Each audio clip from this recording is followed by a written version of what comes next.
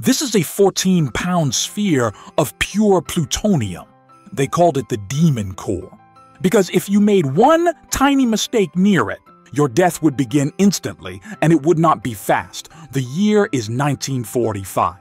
At a top-secret lab, scientist Harry Daghlian was performing an experiment, stacking heavy tungsten bricks around the core. Suddenly, he dropped one. The room was flooded with an eerie blue flash of light. He knew instantly what he had done. He had created a miniature, uncontrolled nuclear reaction.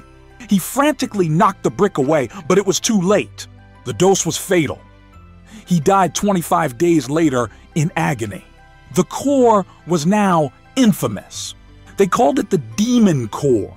A year later, a brilliant and daring scientist named Slotin was demonstrating the same experiment, but he was doing it his own much riskier way, using nothing but a simple flathead screwdriver to keep the two halves of a beryllium sphere from closing around the core. His hand slipped. Again, the blue flash. A wave of heat, the taste of acid in the air. But Slotin didn't run.